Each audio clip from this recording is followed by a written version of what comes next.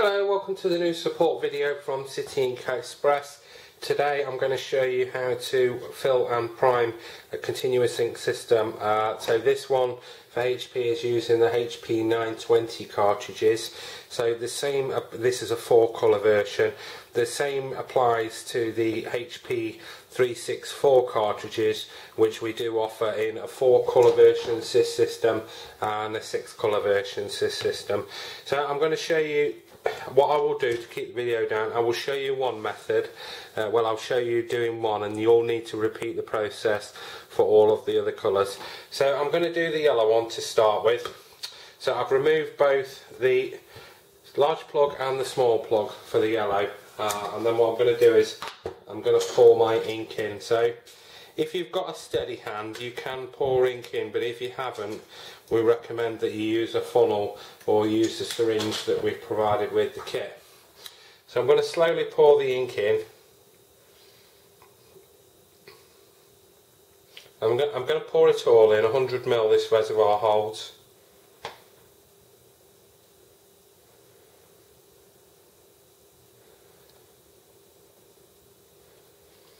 So I've put the entire contents in.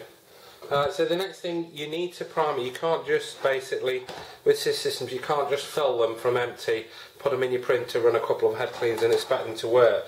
They won't work. All that will happen is that the air will travel inside the cartridge and it'll prevent it from filling up. So we need to prime the yellow one, which is this one here. So with these type of cartridges, we need to put a special needle into the ink outlet port. So with this special needle that we've provided, this is a very fine small G needle.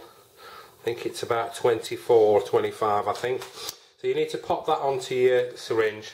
And what you're going to do is you're just going to put it in through the hole and then of the orange cap, and then just draw back.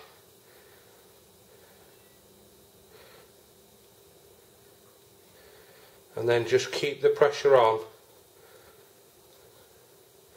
until you've got a small amount of ink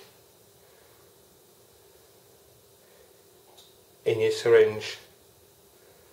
And when you've got a small amount of ink, then you know it's primed. So sometimes you do lose the pressurisation, or it's not enough. Basically, doing it once is not enough. So what I'm going to do is I'm going to take it out. Let's just cut this elastic band, and I will show you how full it is after one prime. So we're nearly there actually. If you look at the cartridge, just got that tiny little bit at the end. So I'm going to expel the air from my syringe.